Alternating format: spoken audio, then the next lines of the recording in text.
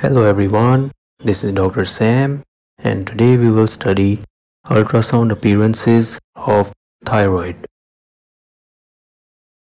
The thyroid gland is located in the neck region.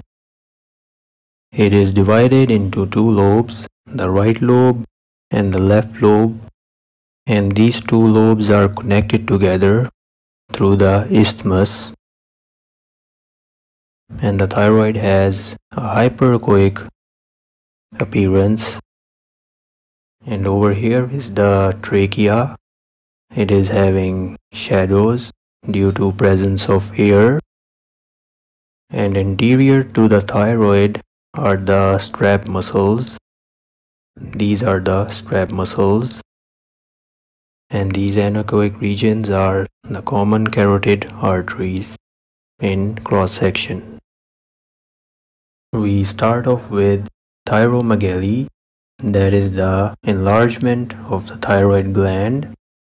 When the AP diameter is more than 2 centimeters and the isthmus is more than 4 millimeters, this is suggestive of thyromegaly.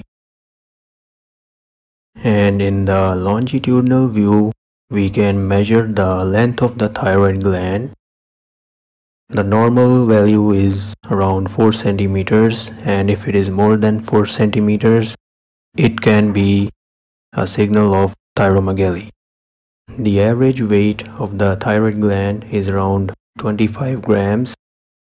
And another term that is commonly used for thyromegaly is goiter. That is also the abnormal enlargement of thyroid gland, which can be due to many reasons, such as nodular hyperplasia or cancer or thyroiditis. We will see all these cases now. Nodular hyperplasia can have many appearances. This image shows internal cystic components and multiple septations. Here is another case of nodular hyperplasia having internal cystic components and a spongy appearance. They can also have thick walls or masses attached to the wall of the nodule. These are called mural nodules. Here is an image showing hypervascularity on color Doppler. Another feature of nodular hyperplasia. A colloid nodule will have a cystic lesion that is filled with echogenic colloid crystals. Here you can see only one crystal in this image. It is hyperechoic. Here is another image of colloid nodule having multiple colloid crystals that are hyperechoic, and they can also have comet tail artifacts. In this image you can see the comet tail artifacts more clearly. Usually these type of appearances are benign. Such cystic appearances or appearances with internal septations are usually benign. A follicular adenoma is a hypoechoic mass. Here it is more hypoechoic as compared to the thyroid tissue, and the halo is even more hypoechoic, so like it is appearing more darker. This type of appearance can be malignant. Here is a longitudinal view showing follicular adenoma, a hypoechoic mass with a hypoechoic halo. Follicular carcinoma is the malignant form of this case. This will have a hypoechoic halo, a hypoechoic nodule, and it can have some cystic areas. Now these type of appearances overlap with other appearances so we cannot confirm it on ultrasound. A transverse view of follicular carcinoma, also containing calcifications. Here you can see a thin hypoechoic halo and cystic areas. Papillary carcinoma is a more common form of malignancy in the thyroid. It usually appears as hypoechoic lesions inside the thyroid, and they may also have large calcifications, but mostly they are hypoechoic lesions. In this image, you can see a hypoechoic structure with calcified walls with some posterior acoustic shadowing. This can also be an appearance of papillary cancer. Here is another image of papillary carcinoma, a hypoechoic lesion with calcified hyperechoic walls. Papillary cancer can also have a cystic form in which you will see cystic components and also has septations and solid components. Here is a transverse view showing cystic papillary cancer, a cystic mass with solid components. Anaplastic cancers are larger in size, so you can differentiate them from other cancers due to their larger size. They appear as hypoechoic, and they can also deviate the common carotid artery and the internal jugular vein. A lymphoma can involve the entire thyroid gland. It can lead to enlargement of the thyroid and also giving it a heterogeneous appearance. In this case, you can see an enlarged thyroid gland with heterogeneous echo texture suggestive of a lymphoma. Metastasis to the thyroid can have variable appearances based on the type of primary cancer. Usually they are solid heterogeneous masses inside the thyroid. Now we move on to parenchymal diseases of the thyroid, starting off with Hashimoto's thyroiditis. It can cause hypothyroidism in the patient. There is enlargement of the thyroid and hypoechoic nodules that will be scattered throughout the parenchyma of the thyroid. In this image, you can also see hypoechoic nodules scattered throughout the thyroid. Proper diagnosis is made clinically and serologically, along with ultrasound appearances, because these appearances overlap with other diseases as well, so we need proper clinical correlation. On color Doppler, Hashimoto's thyroiditis gives hypervascularity. This type of appearance is called thyroid inferno. Graves' disease is a common cause for hyperthyroidism. In this, the thyroid can appear enlarged and it can also appear homogeneous without any nodules. In this image, you can see heterogeneous areas in the thyroid, but if we compare it to Hashimoto's thyroiditis, it is less heterogeneous. So the echo texture is somewhat smoother in Graves' disease. And also remember, Hashimoto's thyroiditis is hypothyroidism and Graves' disease is hyperthyroidism. Graves' disease on Doppler can also give hypervascularity, that is, thyroid inferno, but it is more common in Hashimoto's thyroiditis. Subacute thyroiditis, which is also known as de Quervain's thyroiditis, involves both lobes of the thyroid bilaterally. We will see hypoechoic regions in both thyroid lobes. Here is another case of subacute thyroiditis showing hypoechoic areas bilaterally in the right and left lobes. Hello everyone, this is Dr. Sam, and today we will study breast ultrasound image appearances. Here we have the images of normal breast.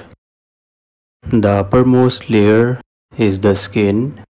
This is the hyperechoic layer, and below that is the subcutaneous zone. It is usually hypoechoic as compared to the tissues below. And the largest region is the mammary zone. It usually has mixed echogenicity. Most of the pathologies occur in this zone. And this hyperechoic area is the fibroglandular tissue. These hyperechoic slanted or diagonal lines are Cooper ligaments. This striated structure is the pectoral muscle. The retromammary zone lies between the pectoral muscle and the mammary zone. Usually it appears smaller because it is compressed due to probe pressure. And this shadowing over here is due to the rib. Here we have more images of normal breast. We can see the three zones and the fibroglandular tissue, which is hyperechoic. Usually the retromammary zone is below this fibroglandular tissue, but it is not always the case. Breast pathologies can be classified by using a system known as BI-RADS. It stands for Breast Imaging, Reporting and Data System. In total, it has 7 categories. In BI-RADS 0, we need further images. We need more scans, such as mammograms or ultrasound scans. BI-RADS 1 is for normal breast tissue, where there is no mass or no distortion, no lesion. Both these images are BI-RADS 1.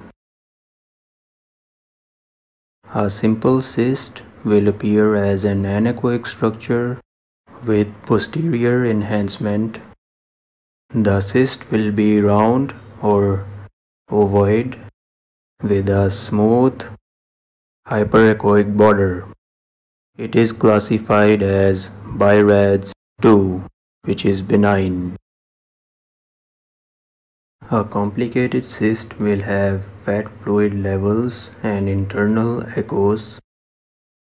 These are fat fluid levels.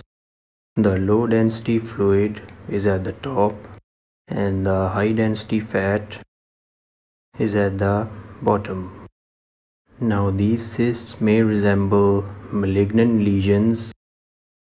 That is why a follow-up is needed. Examples of complicated cysts include oil cysts and galactoseals. A fibroadenoma is a benign tumor which will appear as a hypoechoic round or ovoid mass. It may have a hyperechoic rim known as a pseudocapsule, and it has a parallel orientation.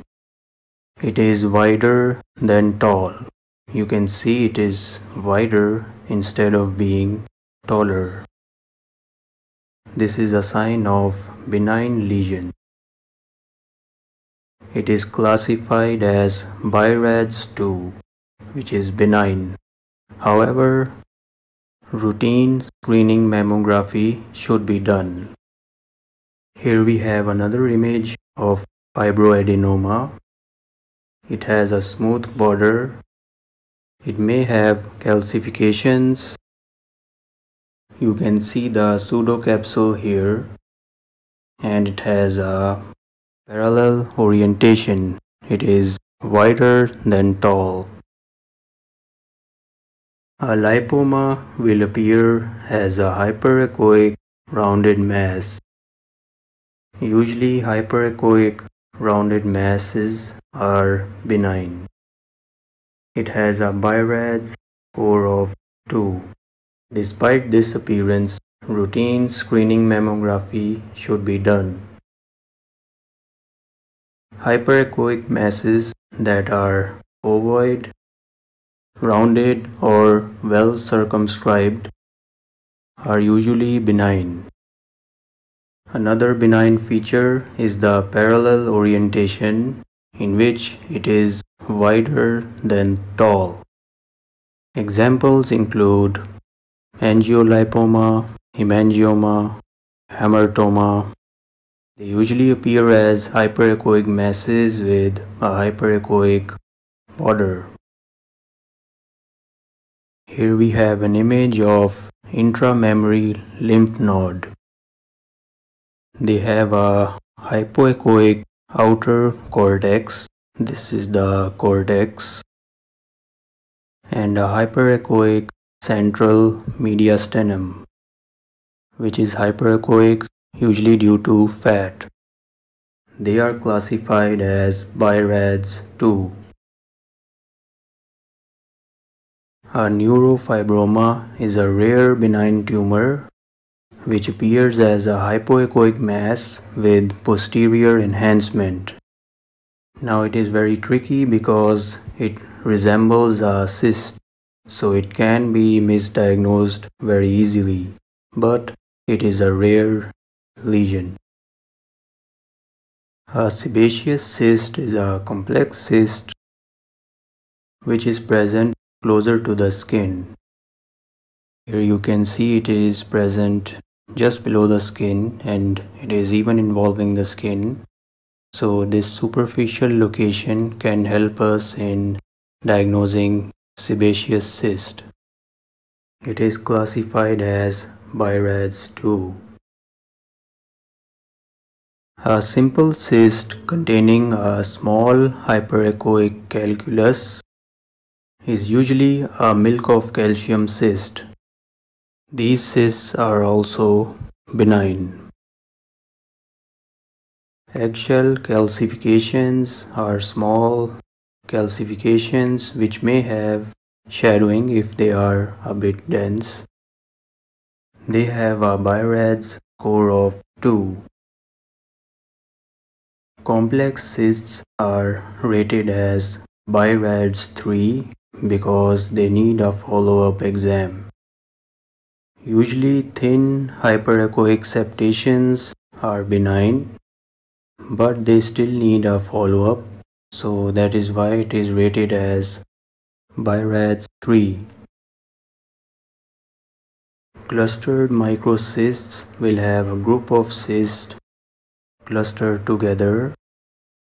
The diameter is less than 3 millimeters and septations may be present. It is rated as BI-RADS 3 because follow-up is required. Fat necrosis has a variety of appearances. In the acute phase, the lesion is new, so it may appear as a hyperechoic lesion due to edema. Fat necrosis appearances overlap with malignant lesions, so a follow-up is required. So it is rated as BI-RADS 3. Fat necrosis enters late stage after 1.5 years. It will have calcified walls which give posterior acoustic shadowing. Now we move on to BI-RADS categories which have chance of malignancy. BI-RADS 4 has 3 subcategories.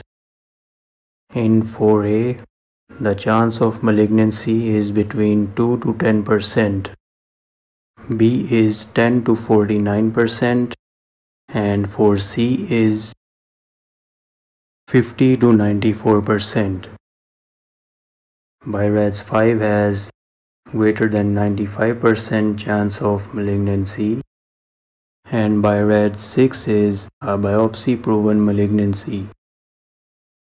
Usually hypoechoic masses with irregular walls or a spiculated appearance are malignant, and they have a taller than wide orientation. Here we have a case of lymph node metastasis. We are comparing it with a non-malignant lymph node. The cortex is very thick, which gives it an abnormally hypoechoic appearance. It is usually a sign of malignancy.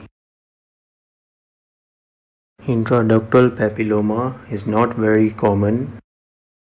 Its appearance usually involves dilated ducts and a well-defined nodule. It is rated as BI-RADS 4 and biopsy is advised. Intracystic papillary carcinoma consists of a complex cyst with a thick mural-based nodule. This nodule will be attached to the wall. It will not move around. Here we have another image of intracystic papillary carcinoma. This one has a thick isoechoic septation as well. These thick isoechoic septations are usually a sign of malignancy as opposed to the thin hyperechoic septation, which is usually benign. And here is a large, thick mural nodule. Ductal carcinoma in situ will have hypoechoic masses which will be microlobulated, which means they have these type of outpouchings, and there is no enhancement, which means it is a solid mass. In this image, the mass involves the ducts, so it appears elongated. Usually these hypoechoic masses involving the duct are ductal carcinoma in situ. Invasive ductal carcinoma is the most common form of breast cancer. It also has variable appearances. One of them is a circumscribed mass, hypoechoic mass, with some calcifications, which are usually invasive ductal carcinoma. Here we have another case of invasive ductal carcinoma.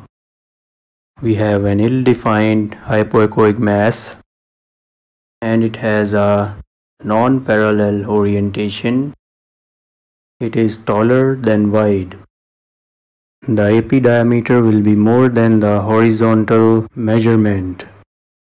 It also has posterior shadowing, which is usually a sign of grade 1 invasive ductal carcinoma, but it is not always the case. Here we have invasive ductal carcinoma with posterior acoustic enhancement. This enhancement is usually a sign of a higher grade cancer. It also has a spiculated appearance, suggesting a malignant lesion. It is rated as BI-RADS 4C. Here we have another image of invasive ductal carcinoma showing us a circumscribed hypoechoic mass with uniform internal echoes. It also has posterior enhancement suggesting a high-grade cancer. You can see that invasive ductal carcinoma has lots of appearances. Ultimately, it is confirmed with biopsy. Mastitis is the inflammation of breast tissue. Its appearances consist of hyperechoic fat lobules and some hypoechoic areas. Another distinguishing feature is that it has thickened skin. Here you can see the skin is very thick as compared to the normal image. These are the features of mastitis. Duct ectasia involves dilated duct with branching tubular anechoic structures with the diameter measuring more than 2 millimeters. The normal ducts are somewhat difficult to visualize. They usually have mixed echoes. Here we have a case of infected and inflamed cyst. It has thick isoechoic walls and it has dependent debris, which means this debris will settle down due to gravity. This is the gravity dependent side. This debris will move in accordance with the patient position. This debris will move. Using this feature, we can differentiate it from a mural nodule. Another feature is seen on Doppler. It is the presence of increased blood flow in the thick wall. A normal breast implant is anechoic with a double-layered hyperechoic shell. And these are the normal breast tissues. In an implant rupture, we have a step-ladder sign, which are linear horizontal hyperechoic bands representing folds of a collapsed shell. It suggests intracapsular rupture. A silicone granuloma suggests extracapsular rupture and gives us a snowstorm sign. In this we have a hyperechoic circumscribed superficial border with dirty posterior shadowing. This shadowing is grayish. Hello everyone, this is Dr. Sam and today we will study scrotal ultrasound. We have longitudinal and transverse views of the testis. In the longitudinal view, the testis is more elongated than in the transverse view. The normal testis has an homogeneous echo texture with a medium level echogenicity. The length is between 4 to 5 centimeters, the width is between 2 to 4 centimeters, and the diameter is between 3 to 5 centimeters. Its volume is approximately 20 ml, and the scrotal wall thickness is between 2 to 8 millimeters. The tunica vaginalis and albuginea are seen together as a hyperechoic border outlining the testis. In this transverse view, we can see both the testes. Here is the right testis and here is the left testis. The mediastinum testis is seen as a linear hypoechoic structure in the testis. The rete testis is not easily visualized but appears hypoechoic and is located near the mediastinum testis. The spectral Doppler waveforms of the testis have a low resistance flow. This is the systolic velocity and here is the diastolic velocity. It has a large quantity of forward diastolic flow. In polyorchidism, there is an extra testis which is isoechoic to normal testis. It will be smaller in size. It is also called supernumerary testis. Here is another image showing the extra testis behind the right testis. Cryptorchidism refers to absence of testis and also includes undescended, ectopic or atrophic testes. Here we see a small hypoechoic, atrophic, undescended testis in the inguinal region. In this transverse view we can see the atrophic left testis is smaller and more hypoechoic than the normal right testis. In a hydrocele, there is an anechoic fluid collection seen outside the testis. You can also notice posterior acoustic enhancement over here. Appendix testis is an accessory testicular tissue found between the upper pole of the testis and the head of the epididymis. It is more easily visualized when there is a hydrocele. It can measure 1 to 4 millimeters in length. In torsion of appendix testis, it is enlarged and can measure 6 millimeters or more. There will be absence of internal flow on Doppler. This feature can tell us that there is torsion of the appendix testis. Encysted spermatic cord hydrocele is a fluid collection above the testis. This fluid collection will not surround the testis and won't connect with the peritoneum above. It is usually anechoic and oval shaped. The funicular spermatic cord hydrocele will communicate with the peritoneum. As you can see, it is open from here. So there is a connection with the peritoneum. It is the second type of spermatic cord hydrocele. A hematocele and a pyocele have similar appearances. They consist of a complex cyst outside the testis with internal echoes and septations. Posterior enhancement will be present. A hematocele contains blood as a result of trauma, and a pyocele consists of pus and is due to infection. A scrotolith is a calcification in the scrotal sac.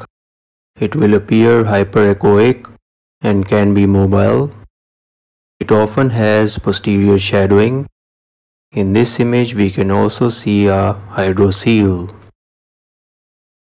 Tunica albuginea cyst is a small anechoic cyst in this layer which may be unilocular or multilocular, which means it can have septations. The diameter is between 2 to 5 millimeters and there are no solid internal echoes. In tubular ectasia of rete testis, there are numerous small anechoic cysts which give a honeycomb or fishnet appearance. In this image, there is no internal flow seen with Doppler and there is no mass effect. These features differentiate it from testicular tumors and cancers. A varicocele means there is dilatation of the pampiniform plexus, which are various small veins in the spermatic cord. The dilated veins give a serpentine appearance which looks like this. There are different ways to grade a varicocele. The one used here is based on mean diameter of the veins. There are 3 grades. In grade 1, the mean diameter is 3 to 4 millimeters. On Valsalva maneuver, there is 1 millimeter increase in diameter. In grade 2 varicocele, the mean diameter is 4 to 5 millimeters.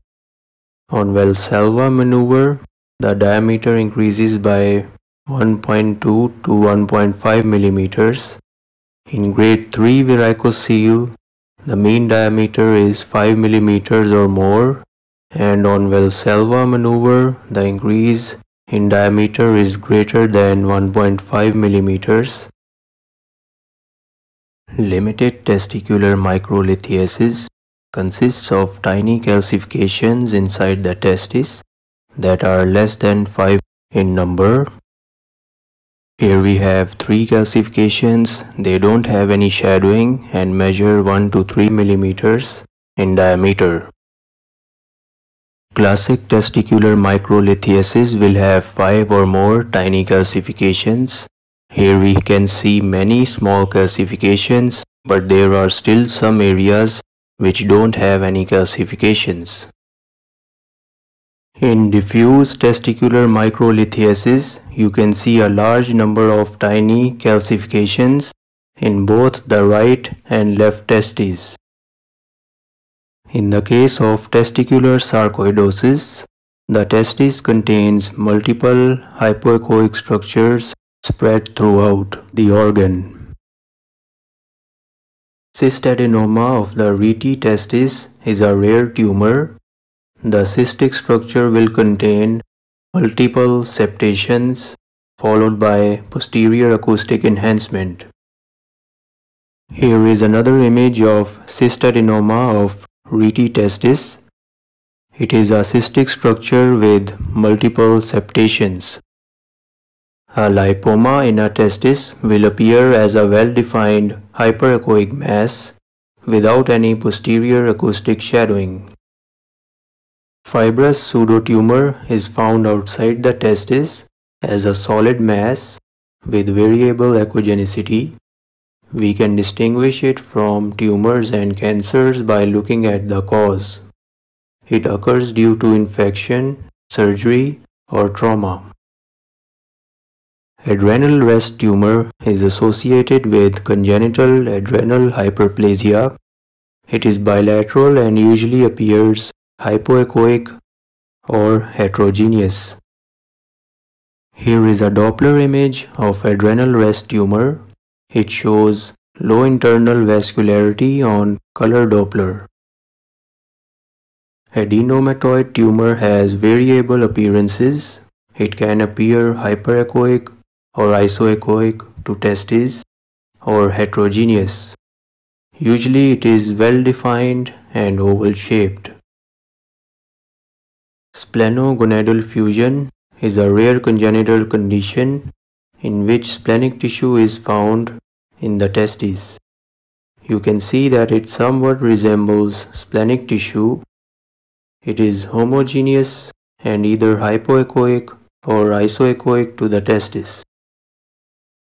On color Doppler, the splenic tissue will show hypervascularity.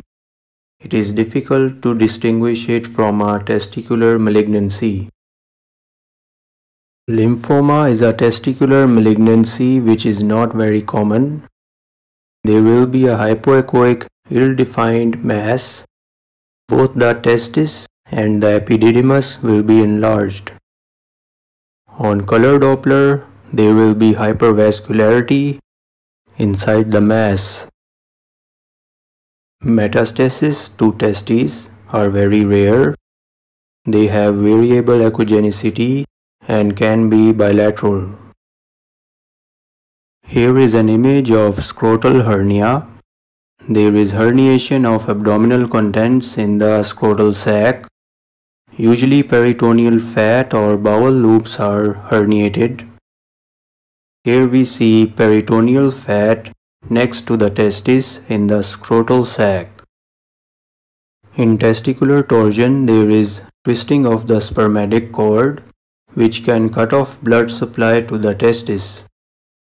One classic sign on ultrasound is the whirlpool sign. It appears as a spiral twist in the spermatic cord. There are alternating hyperechoic and hypoechoic rings. This is a transverse view showing both the testes. There is torsion of left testis. You can see it is hyperechoic and larger than the normal right testis, and there is also scrotal wall thickening. Here we have the whirlpool sign. We can see it better with color Doppler. You can compare it with the normal spermatic cord flow. Also, there is a hydrocele caused by the torsion. In case of partial testicular torsion, there will be reduced blood flow within the testis. We can examine that with spectral Doppler. Here we have the normal spectral waveform showing normal systolic and diastolic flow, and over here there is absent diastolic flow. The resistive index will be greater than 0.75. In this image we have complete testicular torsion. Color Doppler is applied, but there is complete absence of blood flow within the testis. This image shows a late finding of testicular torsion. The testis appears heterogeneous. The hypoechoic areas represent necrosis and the hyperechoic areas represent hemorrhage. Orchitis is the inflammation of the testis. The testis will be hypoechoic and swollen. The scrotal wall thickening will also be seen. On color Doppler, hypervascularity will be seen. In the inflamed testis, you can see a large amount of blood flow in the affected testis. Focal orchitis can also occur, and we will see a focal hypoechoic and hypervascular area. In testicular ruptures and infarcts, there is disruption of tunica albuginea. The testis appears heterogeneous and a hematocele can also be seen. Testicular fracture is due to trauma. There will be a hypoechoic line passing through the testis. A portion of the testis has been separated. This hypoechoic line is blood. A seminoma is a type of germ cell tumor. Usually it appears as a homogeneous hypoechoic mass. In this image there is a large seminoma. If the mass is large, it can appear heterogeneous. A yolk sac tumor is the most common testicular tumor in children. It is very rare in adults. It is also known as endodermal sinus tumor of testis. There is a large heterogeneous testis. Embryonic cell carcinoma is a malignant lesion of testis. It can appear as a large heterogeneous testicular mass. Testicular teratoma is a mixed germ cell tumor. This tumor has a heterogeneous mass with cystic areas. Here is another image of teratoma. It has a cystic mass with multiple septations. A testicular teratoma can also have hyperechoic fatty areas and no posterior shadowing. A teratoma can have variable appearances. An epidermoid cyst is a rare benign tumor. It has an onion skin or whorled appearance consisting of alternating hypoechoic and hyperechoic rings. Here we have another image of an epidermoid cyst. It has an onion skin appearance. It will not have any internal flow on Doppler. A burned out testis tumor appears as a hyperechoic mass within the testis. Usually it is calcified and has posterior acoustic shadowing. It is malignant. The normal epididymis is slightly hypoechoic. The head measures 5 to 12 millimeters, the body measures 2 to 4 millimeters, and the tail measures 2 to 5 millimeters. Epididymitis is the inflammation of the epididymis. Here the head is enlarged and also heterogeneous. In these images we can see the body and the tail of the epididymis. You can notice that in epididymitis, the body and tail are heterogeneous as compared to the normal images. On color Doppler, there is increased blood flow due to inflammation. The peak systolic velocity or PSV will be more than 15 centimeters per second. In an epididymal abscess, there will be a hypoechoic or heterogeneous area. There is absence of any internal blood flow on Doppler. The epididymis will be enlarged.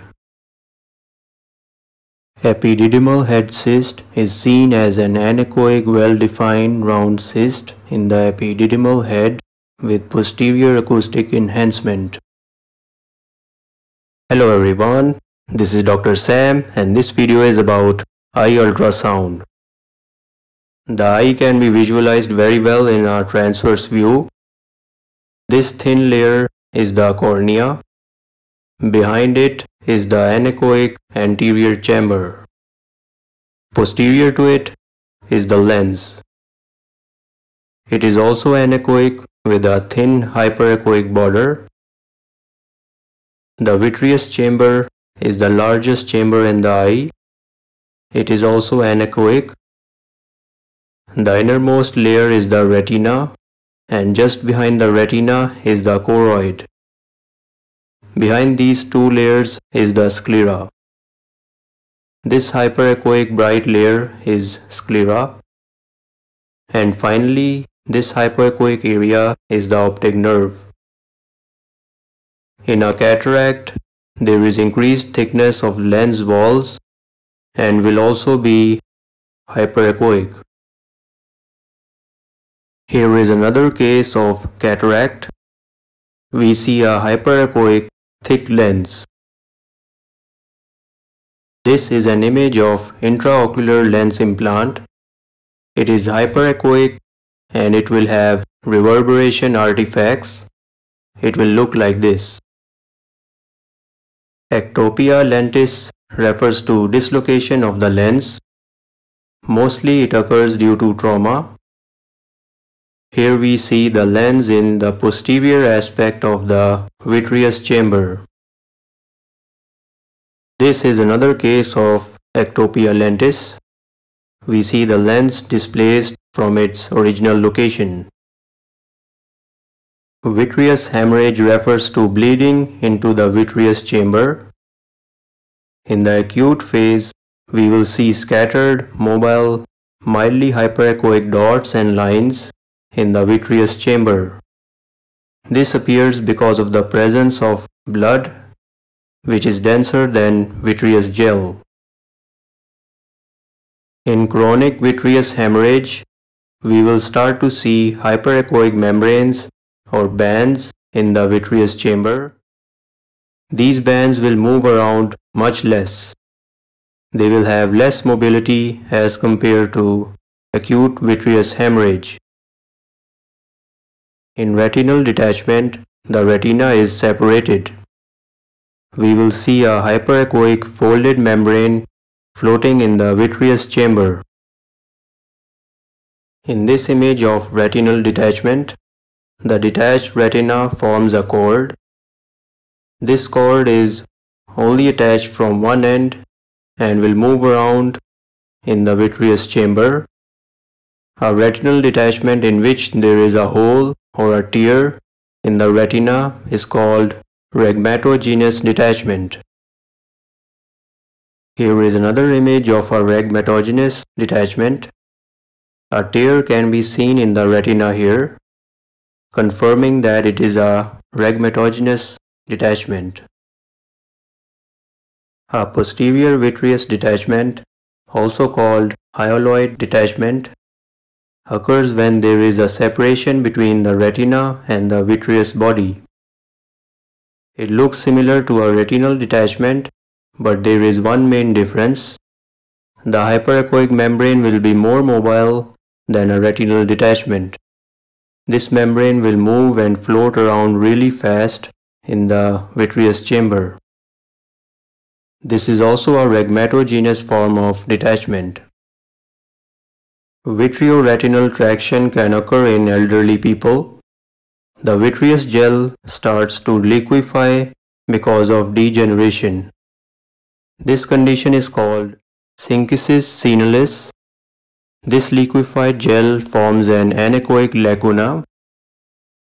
A hole can form anywhere in the thinned vitreous membrane, and fluid from the lacuna goes through this hole and pulls away the vitreous membrane or hyaloid membrane from the retina.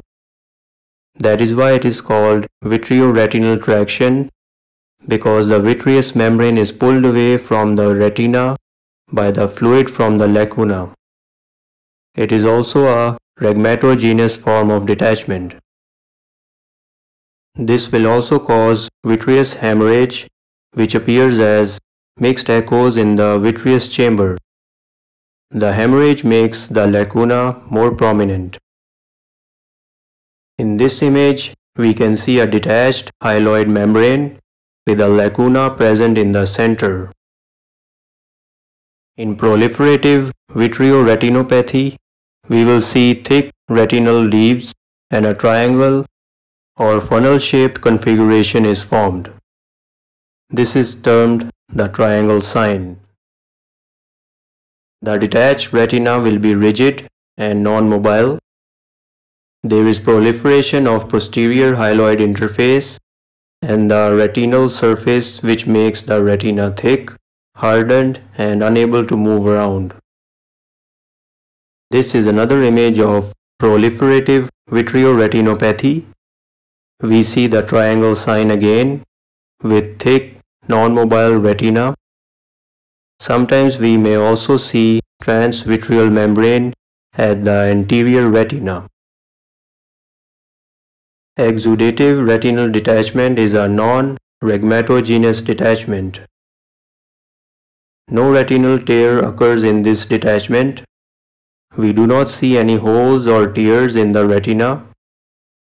Due to inflammation or tumor, there is accumulation of subretinal fluid which separates and lifts the retina from its original location. Here is another image of an exudative retinal detachment. There is no tear present and there is accumulation of subretinal fluid. A choroidal detachment has its own specific features on ultrasound. There will be two convex-shaped hyperechoic bands which will not move around and have a fixed position. This is another case of choroidal detachment. We see two hyperechoic bands in a fixed position. Sometimes a choroidal detachment is associated with hemorrhage. In this case, mixed echoes are seen within both convex-shaped structures. On color Doppler, both hyperechoic bands will have blood flow because choroid is a vascular membrane. Suprachoroidal hemorrhage refers to accumulation of blood between the choroid and the sclera. In most cases, we will see multilobulated hyperechoic or heterogeneous choroid. Tractional retinal detachment usually occurs in diabetic patients. The most common cause is diabetic retinopathy. A tent-shaped detachment is seen. This detachment is immobile, which means it will not move around. This is another case of tractional retinal detachment. There are two tent-shaped detachments seen. These will be non-mobile. In retinoschisis, the retina splits into two layers.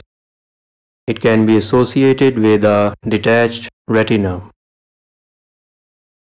Optic disc drusen is a condition in which a calcified hyperechoic nodule is found over optic nerve head. It is also called hyaline bodies. If the calcified nodule is large enough, it may have posterior acoustic shadowing. Persistent hyperplastic primary vitreous is a condition in which a hyperechoic band is seen extending from the optic nerve head to the posterior part of the lens. One end of this band is attached to the optic nerve head and the other end is attached to the back of the lens. Here we have another case of persistent hyperplastic primary vitreous. The hyperechoic band here is thicker than the previous one.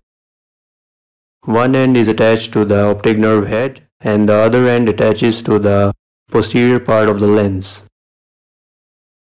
On Doppler, this hyperechoic band will show vascularity. We will see blood flow inside this band. In asteroid hyalosis, small hyperechoic mobile non-shadowing structures will be seen floating in vitreous chamber. Choroidal melanoma is an intraocular tumor. We will see a choroidal mass with medium level echoes. When we apply color Doppler, we will find internal vascularity. Most common shape of this tumor is lenticular or biconvex shape. Choroidal melanoma can also be dome-shaped. Choroidal detachment can also be seen in this image. Here is an image of choroidal melanoma with Doppler applied. We can see vascularity inside the mass. Ciliary melanoma is another intraocular tumor. The mass is found in the upper part of the image at the superior anterior aspect of vitreous chamber. This mass will also have medium level echoes. Choroidal metastases present as choroidal thickening on ultrasound. It is usually bilateral, which means it is present in both eyes. Osseous choristoma is a tumor that occurs in young women. It can be bilateral. It is also called choroidal osteoma. A hyperechoic mass near the optic disc is seen. Optic disc is the head of optic nerve. This hyperechoic mass has posterior acoustic shadowing. Choroidal hemangioma has a non-specific appearance on ultrasound. We will see a thickened choroidal layer. Retinoblastoma is a malignancy of the retina. A hyperechoic and heterogeneous mass is present in the vitreous chamber. If it has large calcifications, posterior shadowing will be seen. Internal vascularity will be present on Doppler. Phthisis bulbi, which is also called end-stage eye, is a non-functioning eye. The eye is small, deformed and filled with calcifications. It occurs after a severe eye injury. Ultrasound is helpful in visualizing ocular foreign bodies. Hard materials such as glass or metal will appear hyperechoic. Denser material will have posterior acoustic shadowing. Here is the shadowing behind the object. In a globe rupture, the anterior chamber can be collapsed. Hyperechoic layering debris is present. This is the debris. There is loss of normal spherical contour of the eye. The eyeball has lost its spherical shape.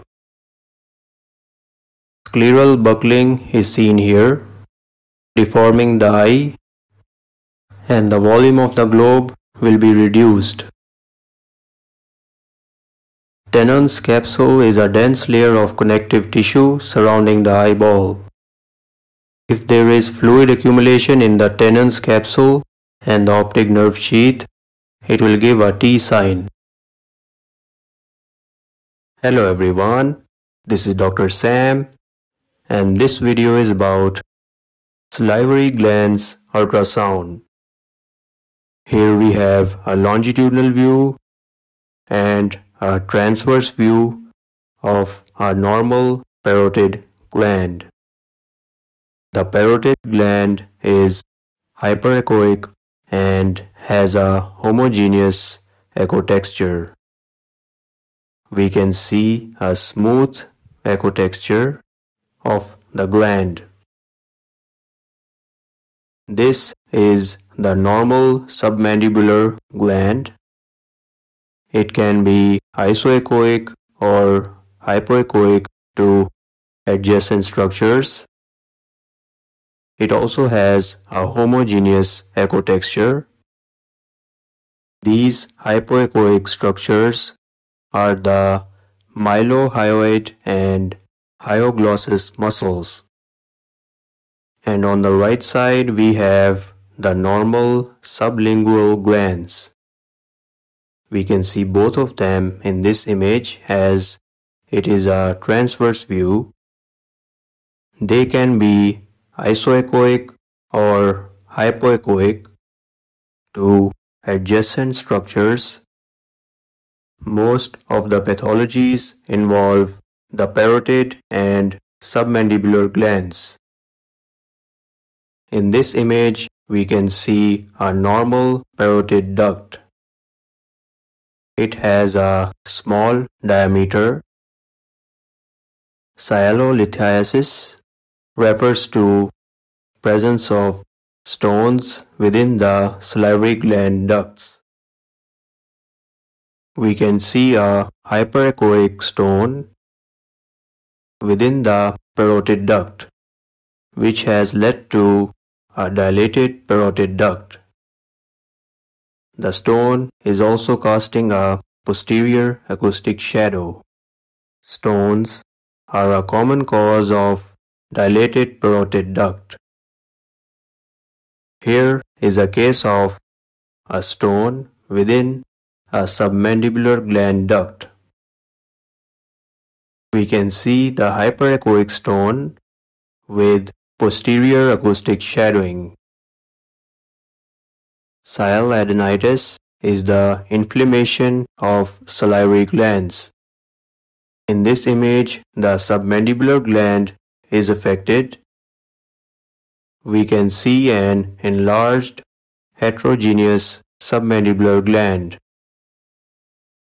The left image shows a normal color flow pattern in submandibular gland. We only find few Doppler signals, whereas in the case of sialadenitis, we see hypervascularity within the gland. We find more Doppler signals within the gland.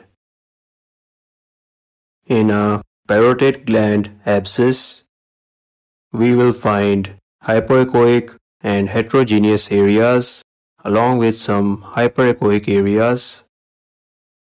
We will not see any internal flow on color Doppler. No color flow will be seen inside the abscess. Parotitis is the inflammation of parotid gland. It occurs in cases such as mumps. An enlarged parotid gland is seen with hypoechoic and heterogeneous areas. We find an overall hypoechoic parotid gland, whereas the normal parotid gland is hyperechoic. Sjogren's syndrome is an autoimmune disorder that affects the salivary glands. This also leads to enlarged salivary glands. In this image, we can see an enlarged parotid gland. Hypoechoic and heterogeneous areas are also seen. Here is another image of Sjogren's syndrome. We see many hypoechoic nodules within an enlarged parotid gland. Usually, the number of nodules increases over time. We may also find hyperechoic areas within the gland. These are usually due to fat deposition within the affected gland. Now we move on to salivary gland tumors. Parotid pleomorphic adenoma is the most common salivary gland tumor, we will find a well-defined hypoechoic mass with posterior acoustic enhancement. In some cases, this adenoma may also have multiple lobules. These are the chambers that are seen. This mass has multiple lobules or chambers along with posterior acoustic enhancement. The mass will be hypervascular on color Doppler. Many Doppler signals will be found within the mass. Wharton tumor is the second most common salivary gland tumor. The appearances overlap with a pleomorphic adenoma, but one distinguishing feature is that it contains sponge-like anechoic lesions, but other features are similar to pleomorphic adenoma, such as a well-defined hyperechoic mass with posterior enhancement. A Wharton tumor is also hypervascular on color Doppler. It will contain numerous Doppler signals. Malignancy in the parotid gland has various appearances, but it usually contains hypoechoic lesions which are somewhat irregular in shape.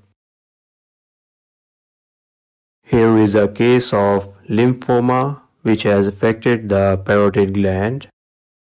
We see a hypoechoic mass with mixed cystic and solid components. Benign lymphoepithelial lesions are usually seen in HIV-positive patients. The parotid gland will contain complex cysts with thick septations and internal echoes. These are the septations, these bright walls within the complex cyst. Hello everyone, this is Dr. Sam and this video is about adrenal gland ultrasound.